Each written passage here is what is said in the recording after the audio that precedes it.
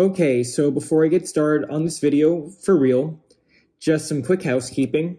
I don't mean like cleaning up around the house housekeeping, but first and foremost, I will be putting a link for the Tunnel to Towers Foundation in the description of this video. If you feel strongly about the cause, highly recommend that you donate. Secondly, I told some people in person that I would be recording the run itself. However, it had said on the website that they would not be okay with photography and video. Even though I saw other people doing it, I thought it'd be disrespectful to follow suit, and so this video is going to be more of a reflection. I'm sure you will still enjoy it, which leads me to my third point, which is that if you've been enjoying my content, then highly recommend that you subscribe if you have not already, and if you like this video, leave a like. And also, if you want to stay notified, hit that bell, kind of like you do before you take those exams on that iPad. All right. Hello, everyone. It's Triple T. I did something really cool for an amazing cause today. So what this is, I am wearing a bib for the Tunnel to Towers 5K run, although it's actually 5.6K, 3.5 miles. So here's a little story of how it all started out. So my wake up for today was at 4:30 in the morning after going to bed around 2 o'clock. I was doing some ringside doctor stuff for a local MMA bout. So start out with some pancakes, Greek yogurt, and not a protein bar, I'm thinking. A protein shake. Close enough. So I scoffed all that down. I finished around 5:15, and I had more time than I was expecting. I guess maybe skipping the tea helped out a bit. So we leave. I left around 5:35-ish, got to headquarters about 5 minutes later, and I patiently waited for the EMTs and firefighters to arrive for this amazing event. So we left around 6:05 in the morning, of course in the morning, and I honestly wasn't really in the mood to go to sleep during that first period. I was more in the mood to talk and catch up with everyone. I have been struggling to keep up with the fire department as much as I would like because I've just been so busy in med school, partially explaining my lack of recent uploads. Hold on. So firstly, I totally forgot that I was not supposed to wear my turnout gear in that part of the fire department. And secondly, we also had an emergency call come through, so I knew right then and there I'd have to continue the video at a later time. And turns out a later date. I just felt so gross after I suspended until now. It's a Thursday, it's 4 days after the run. I got my interviews with my coworkers, if you want to call them that, it's volunteering. I got those interviews the day of the event. I was still wearing my fire gear, and so you're going to see another change of attire later. Man, this is getting more convoluted than the Saw timeline. I'm not going to lie, Saw 10, looking very hype. Got to see it in theaters. So to continue the story, we arrived at IKEA around 7:05, an hour after we'd left. We got our bibs. We were all in like the 22,000 ballpark, part of Wave D. They were giving out the shirts there. We totally forgot about it. We had tunnel vision on getting the bibs and pins, and so we missed them.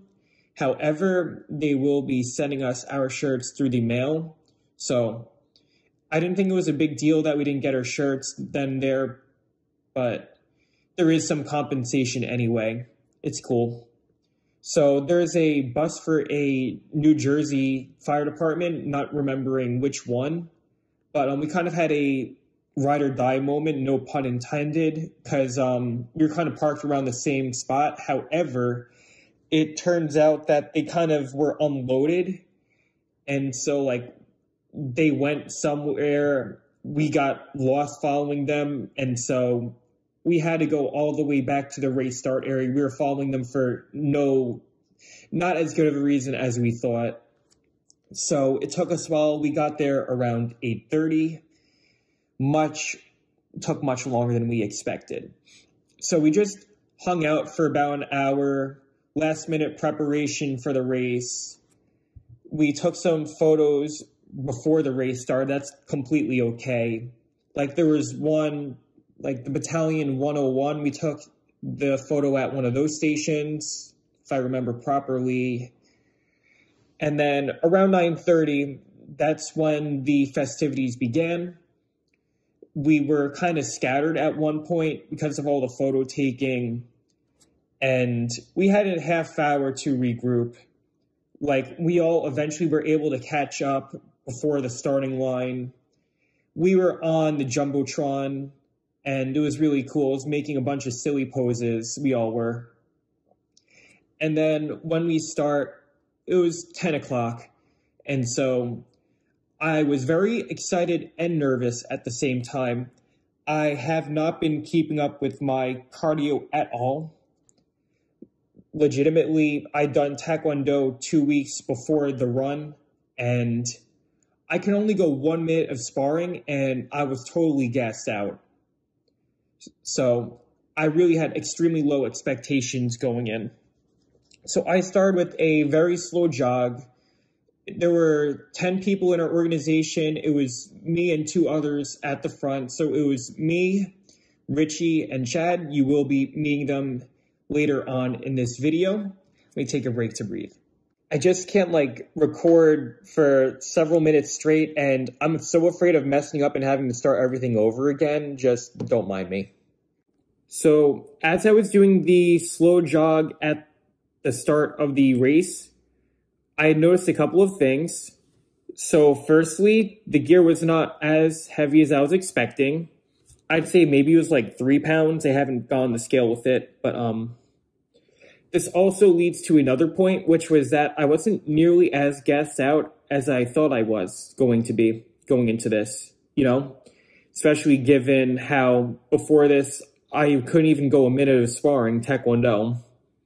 But, so I'm still hearing Raining Blood by Slayer. I'm still hearing that rain portion of the intro. And then we start to get into the tunnel, and Richie and Chad, the other 2 forerunners from my fire department, they start to speed up, and I kept up right with them. I was approximately at the horizontal. You do have to consider the other human traffic conditions too, where we weren't able to run a perfectly straight line, but point and behold, I was keeping up very nicely, much better than I was expecting. It wouldn't be long until I was starting to exhale rather forcefully while I was running. They were kind of like, dude, are you all right? But yeah, I was living the dream at that moment. Honestly, just being able to breathe that hard, tell myself that I was working for this, felt all the more rewarding. Then a short distance after the start of the tunnel, I also started to see the camera crew taking pictures, videos, and all of that good jazz. And I had even more incentive to stay strong. Like, just for some reason, the fact that I'm being watched, even though the most important thing is what I see within myself, you know, this is for a very good cause. So I just wanted to stay strong for that reasoning. And so I did to the best of my ability, and objectively speaking, for my objectives, I would say that it was very successful. So we were probably going around like a low 8-minute pace, maybe mid. And I was very tired. I'm just like, hey, Chad, how far are we through this race? And we were about like 1.33 miles. And I couldn't believe that we'd gone that far. And I was holding up just like that. But I noticed that some people were starting to slow down, some of them. Even Richie had to take a step back. But he will come back later, trust me. But there were some fire departments that are honestly, like, they were absolutely killing it. And seeing all of these other fire departments strong, I really loved the morale at the event. It's definitely one of the standout factors. I think that I'll talk more about it, but just like the ergonomics to that, in that regard, were just top notch. They were very motivating, kind of like playing Avenged Sevenfold while you're at the gym. Oh gosh, I can't believe I said that. I can't believe I actually told people I listened to that stuff. If you're actually a fan, that's totally okay. I'm just playing around. But, so it was around like 1.89 miles where, that's when I really started to feel it. I was absolutely winded, and at that point, I was already very proud of what I had accomplished, and so I knew that I had nothing more to really prove to myself. So, as I was at that point of near exhaustion, I saw light at the end of the tunnel, quite literally. We were about 3/4 of the way through the tunnel by this time, a little bit more. I'm exhausted. I'm not slowing down just yet, but I feel like my body is going to give out. And so I start to slow down a little bit in. I tell Chad, you know, hey, I don't think I can do this for much longer. Once I reach the end of the tunnel, I'm going strictly for a walk, but I'm starting to slow down now. Just go ahead of me.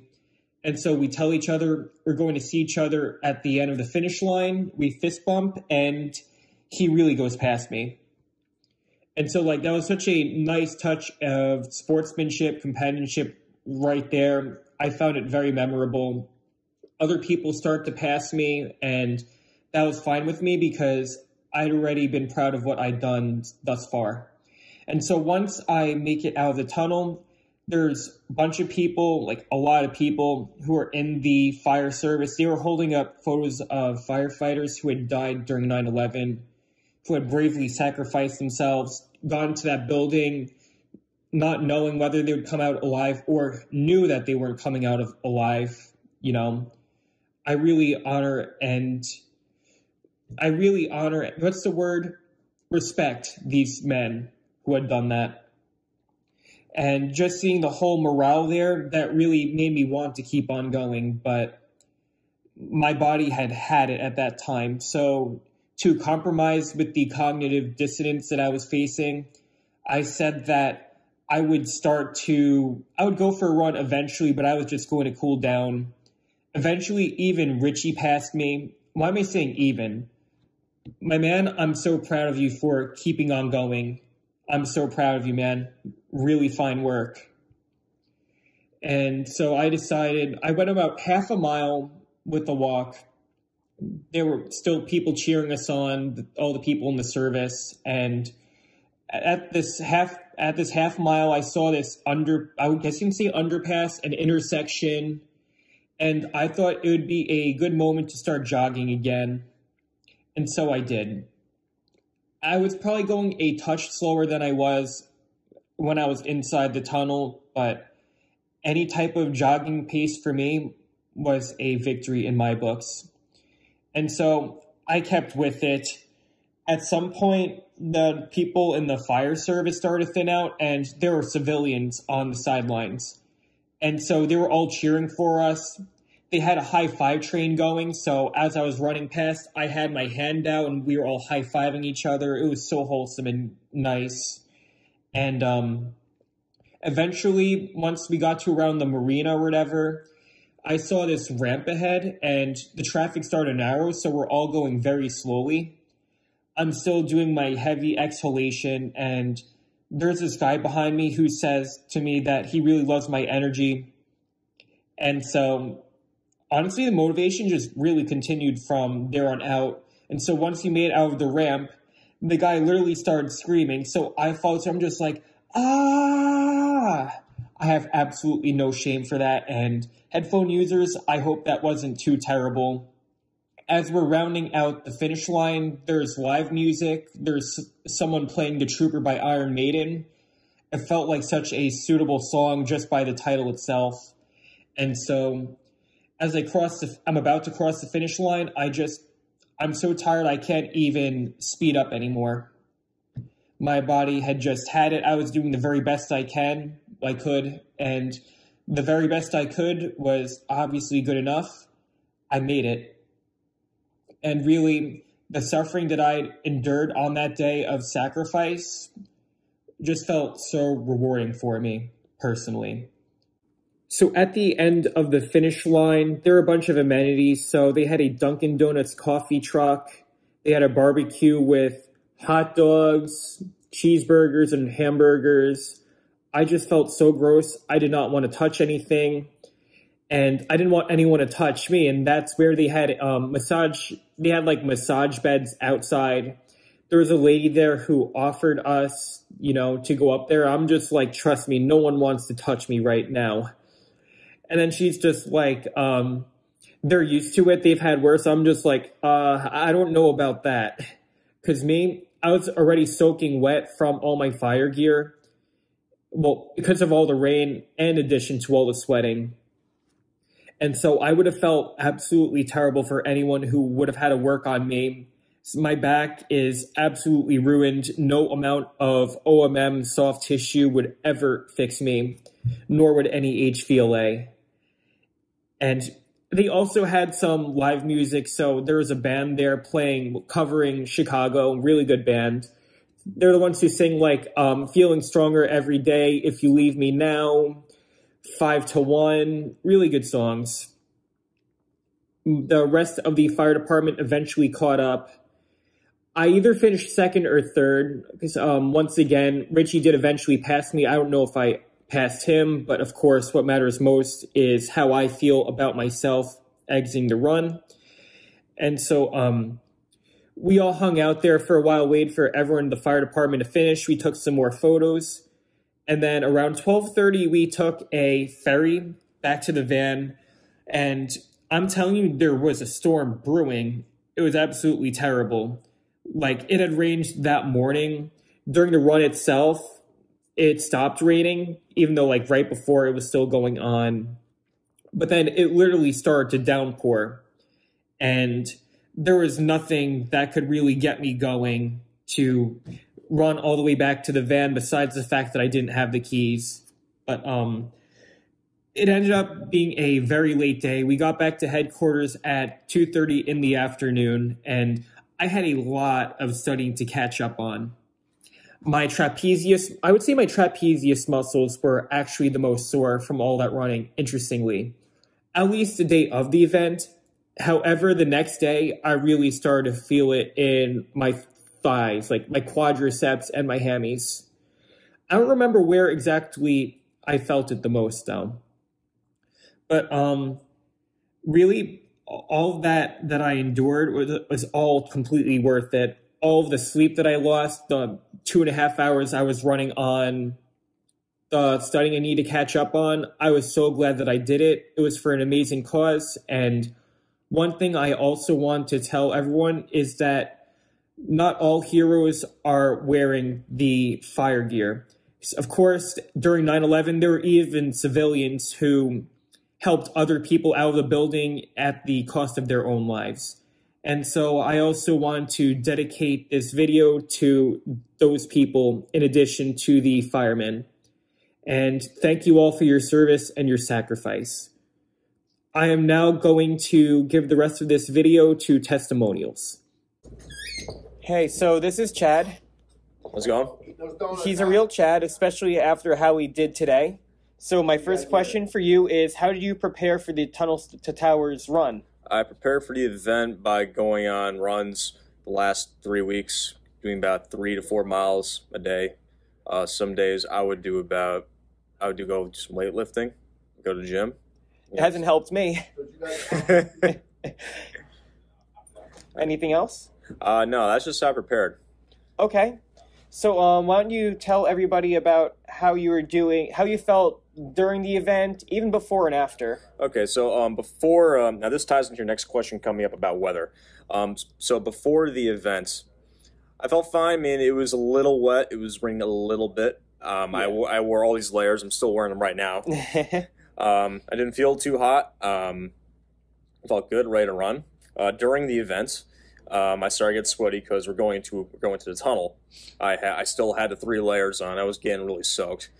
And towards the end, after we got out of the tunnel, because we were running around a few streets, had a lot of puddles.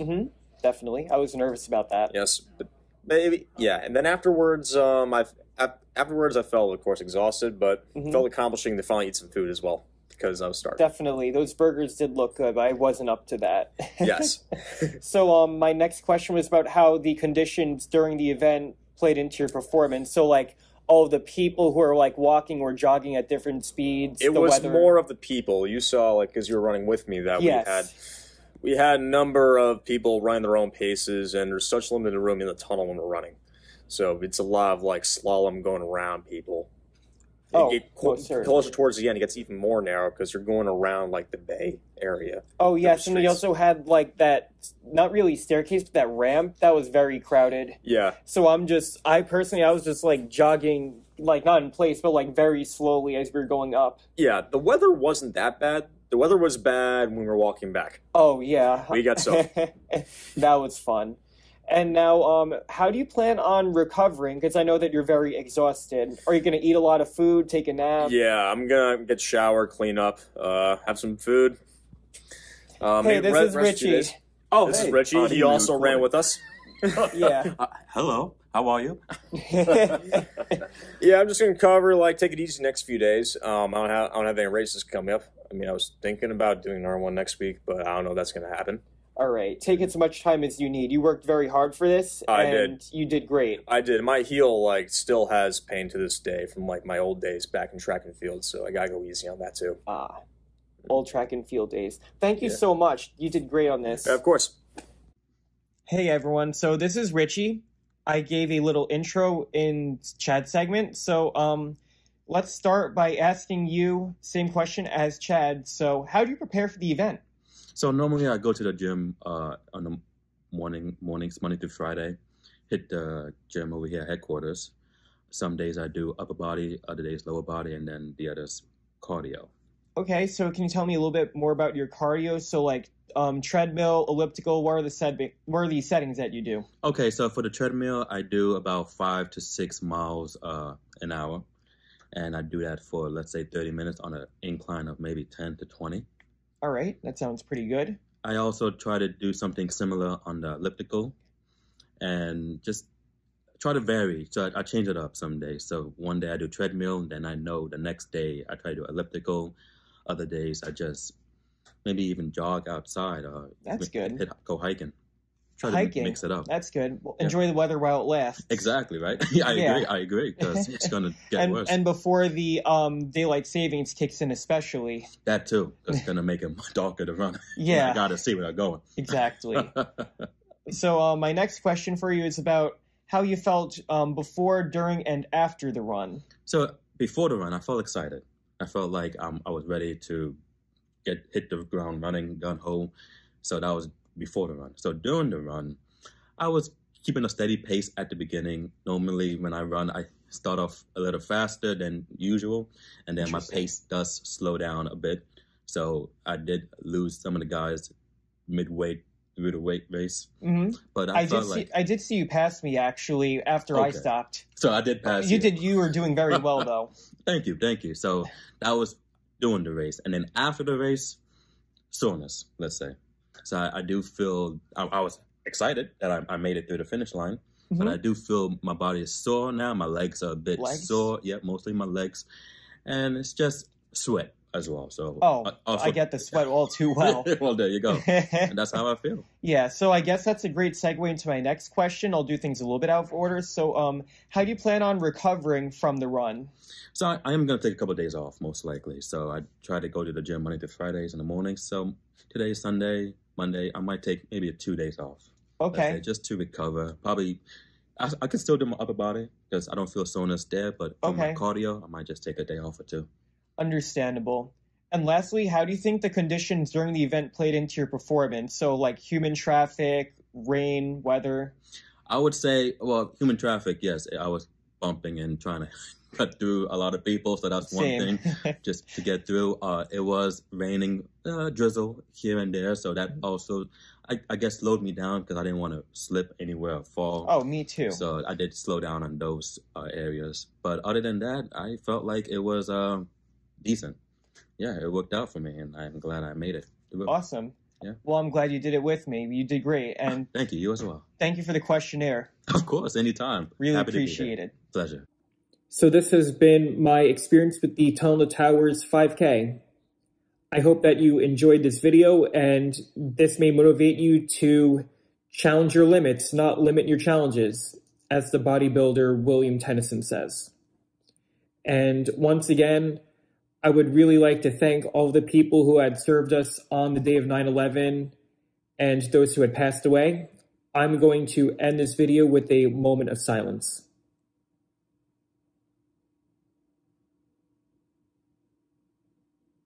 Thank you.